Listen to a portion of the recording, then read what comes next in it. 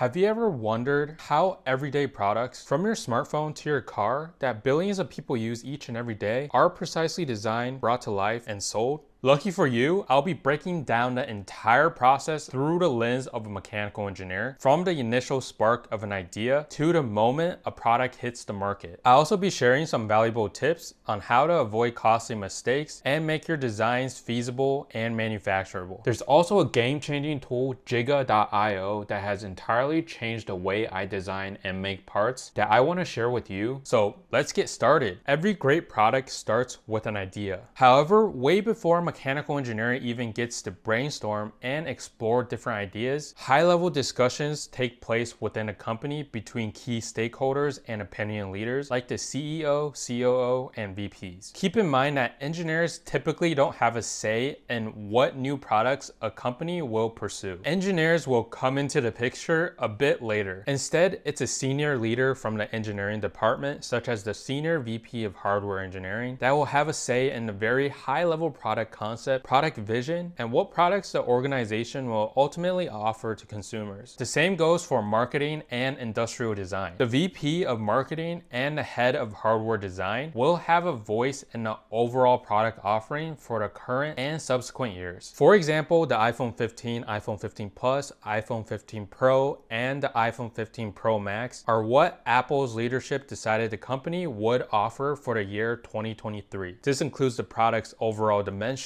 colors, surface finishes, storage, key features, and even materials. A lot of this will depend on a customer's needs, competitors, and business goals. Many times, we think that the mechanical engineer is the only individual who decides what material a product is made out of, but that's not necessarily true in many cases. Of course, this does depend a lot on the product and company as well. Let's just take the iPhone as an example because that's what I'm using. The iPhone 15 material is aluminum and the iPhone 15 Pro material is titanium. Now, I'm sure the decision by Apple to use these two materials wasn't as simple as a VP of engineering saying a phone made out of aluminum and titanium will, one, allow us to manufacture the phone, and two, meet technical specifications like strength, weight, durability, heat dissipation, and corrosion. I'm sure marketing also had a huge say in it based on competition, consumer preferences, and brand positioning. Using titanium for the iPhone 15 Pro can reinforce its premium status, while aluminum for the iPhone 15 can position it as a more accessible option. The COO will also chime in and provide his or her input from a supply chain perspective that the materials are available and the required quantities and costs, the reliability of suppliers, as well as potential risks. Now that the company has decided what products will be offered, the industrial design team will work with marketing to come up with the ideal overall product dimensions. For the iPhone 15 and iPhone 15 Pro, it was 6.1 inches and 6.7 inches. The industrial design team will then create a digital surface or shrink wrap model representing the exterior shape of the product based on the requirements given by marketing. They will hand this surface model file, which is typically in step format, off to the mechanical engineering team, who then imports it into their computer-aided design or CAD software like SolidWorks, Creo, NX, CATIA, or Inventor. We'll reference this model to know how much space we have to work with and how big or small internal components need to be, from the PCBs and cables to screw bosses and housings. I like to think of this as the starting point and when the work of a mechanical engineer truly begins. Of course, this assumes that the role is product design focused. Anyways, like humans, products have their own life cycle and go through 4 key stages in the market: introduction, growth, maturity, and decline. Prior to these 4 stages, mechanical engineers primarily work in the development stage following the product development process, which I'll refer to from now on as the PD process. The PD process is pretty intricate and varies by company, but in general, there are 5 key stages: conceptualization, design, validation and testing, product introduction, and manufacturing ramp. I'll be focusing on the design stage in this video. The design process is typically split into 2 parts: the high-level design design, and then the detailed design. We'll use CAD software, which is an essential tool used to generate 3D models of all the individual components, and from these 3D models create 2D technical drawings that vendors use to make our parts. CAD is so important because it allows mechanical engineers to visualize the overall design, including interferences and collisions between parts, change and adjust dimensions and geometries on the fly, and output various file formats for different use cases like prototyping, numerical analysis, and PCB design. We begin with a high-level design where the objective is to determine the overall dimensions, geometries, positions, and layout of key parts with relatively simple 3D models. Let's use a smartphone as an example. The high-level design would further define the body's overall dimensions provided by the industrial designers, along with an inexact placement of the screen, battery, motherboard, camera bump, as well as general layout of buttons and ports. A proof of concept that demonstrates the product's basic functionality, aesthetics, and ergonomics will then be built. Basic materials are chosen to conceptualize the feel and look. A metal or glass back of the phone might be considered without any detailed analysis at this stage. A combination of dummy components and actual components from previous products will be used for things like the buttons, the battery, motherboard, microphone, rear camera and front camera module, and electronic enclosures, and utilize a mixture of common materials like steel, glass, aluminum, ABS, and PLA, depending on specific project requirements, aesthetics, timing, and cost. The same goes for manufacturing methods. 3D printing, CNC machining, and other low-volume processes can be used here since we are likely just making 1 to 10 proof of concept builds. Simple fastening methods like double-sided tape, adhesives, and standard off-the-shelf screws can be used to hold parts together without specifying exact locations. Most modern-day products will involve electronics, optics, and software, so we'll talk with electrical, optical, and software engineers to gather any information we need to build the initial prototype. For example, electrical engineers can provide us with a populated PCB board that we integrate into our CAD model. Likewise, optical engineers can give us the model number and rough dimensions of the camera lenses and image sensors they wish to use. Now we begin to source all of the hardware, supplies, and custom parts to build our proof of concept. Speaking from personal experience, I can attest that engineering projects, whether personal or work related, very often face tight deadlines, and finding the right manufacturer or machine shop to make quality, affordable parts fast is nearly impossible. That's why I highly recommend you to try out Giga.io, the sponsor of today's video. Giga is a unique custom parts manufacturing platform that connects you with a vast network of vetted suppliers, allowing you to directly communicate your requirements to them. This means you get parts faster, cheaper, and made exactly the way you want. With Giga, you get to build relationship with suppliers, which not only makes the process more reliable, but also simplifies even the most intricate projects. Whether you need prototype or production parts, Giga can do it all with its CNC machining, sheet metal, 3D printing, and plastic injection molding capabilities. Their platform is insanely user-friendly. All you need to do is upload your parts and Giga will provide a quote within hours from multiple suppliers, allowing you to compare prices and lead times to get the best deal possible. What's even better is Giga's service is fully transparent. You can directly communicate with the supplier for DFM feedback on Giga's website and add notes to the 3D models to let them know your requirements. Recently, I needed a last-minute custom part made for a personal project. I simply uploaded my CAD files to Giga and literally within minutes, I got quotes from 3 different suppliers and received the parts in under a week. Giga is also trusted by top-tier companies like Google, NASA, and Flex, so you can be sure the quality and on-time delivery of your parts are guaranteed. So if you're looking to simplify and streamline your manufacturing sourcing and get parts much faster, definitely check out Giga.io through the link in the description below. Now, once the proof of concept is built and showcased to all stakeholders, including leadership and possibly customers, and all parties have given the green light, we can kick off the detailed design. The design and materials of parts and sub-assemblies will inevitably change, evolve, and be optimized as we move throughout the PD process, and things like manufacturability, assembly, reliability, performance, and cost are considered. In this stage, we incorporate all the mechanical mechanical features of each component, including screw bosses, holes, slots, ribs, chamfers, fillets, grooves, and more into the 3D CAD models. In this stage, you will need to finalize the material for each component based on functional and technical specifications. For example, if the smartphone's button material needs to be corrosion resistant, have uniform color, impact resistant, wear resistant, fatigue resistant, machinable, and allow for coatings and finishes, we will need to leverage a systematic approach such as an Ashby chart to select the optimal material. Now, here's a small tip I have for any mechanical engineer. Involve your sourcing or purchasing department as well as vendors as early on in the design process as possible. You don't want to make the mistake of waiting too long to give them your part designs and have them tell you 10 part features can't be made and that the part needs to be redesigned with smaller undercuts and larger draft angles. You'll also need to check with your manufacturer, whether external or internal, whether all the parts can be assembled in the first place and if they can be assembled within the target cycle time. Committing these mistakes can massively delay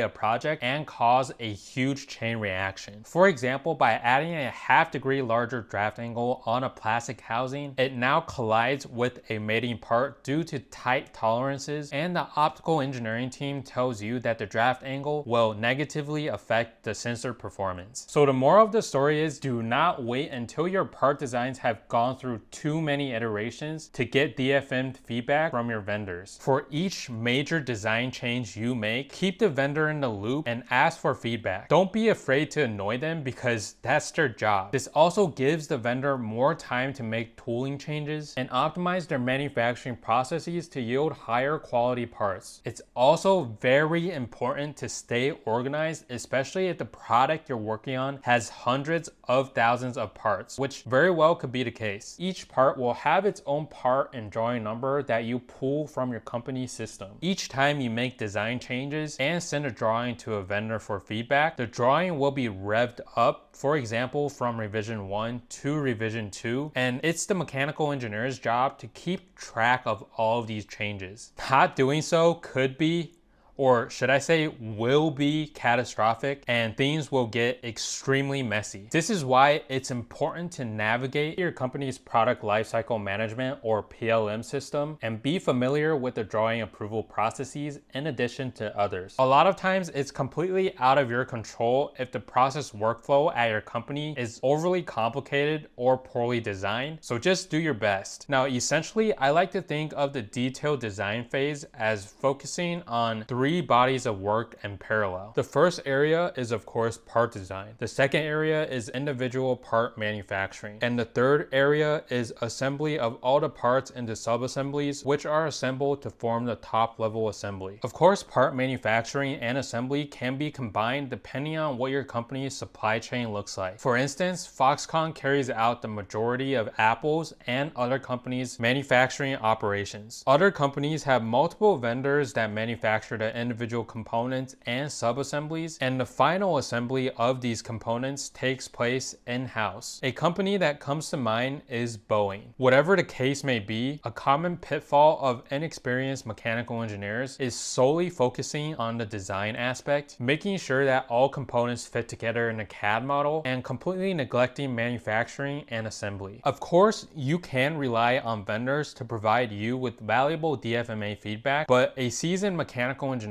will have already applied DFMA principles to all the part designs long before they are sent off to vendors. It's important as a mechanical engineer to develop a habit of asking the right questions and envisioning the potential issues that could rear their ugly heads later down the road as you design parts. For example, some good questions that I like to ask myself are, can this undercut feature be made? If not, what are some workarounds? Should I use snap features or screws from an assembly and installation standpoint? Does this part need a loose or tight tolerance? Adding this hole will make assembly easier, but will it affect the performance? If so, by how much, and can this trade-off be made? Asking the right questions frequently early on will definitely make your designs much more sound and make you a better engineer. All the best mechanical engineers that I've come across always think about optimizing their part designs for manufacturing. Develop a good understanding of DFM DFMA principles and avoid obvious things like sharp corners, overly tall and thin features, undercuts, non-uniform wall thickness, and deep holes if possible. Now, aside from vendors and manufacturers, it's also important to stay on the same page with other engineering teams, including electrical, software, optical, manufacturing, quality, and testing. Designs are ever changing, so you don't want to fall into the trap that I fell into of assuming that engineers will convey last minute design changes to you because everyone is busy and has their own priorities. Ultimately, it's up to you to sync up with other engineers regularly. You never know if an electrical engineer adds an extra component like a capacitor onto a printed circuit board that collides with another part, or a quality engineer forgot to tell you that a critical dimension was identified to be out of spec during incoming quality control because he was too busy taking a dump. The same thing applies to project managers. Engineering projects follow a stringent schedule with key milestones and deadlines and involve tens of hundreds of individuals responsible for making a decision or completing a task. Project managers lead the charge and will have the latest inside scoop with regards to changes to the timeline and resources. Oftentimes, a project can be delayed if employees quit or people are moved onto another project. There are a lot of moving parts in a project, so as a mechanical engineer, we need to stay on top of things to design parts on time, to specifications, and within budget. It's also worth mentioning that most companies will have internal code names for projects and products, so keep that in mind. For example, when Tesla was designing the Cybertruck, I'm sure they didn't refer to it as that name within the company. Instead, they referred to it as something else like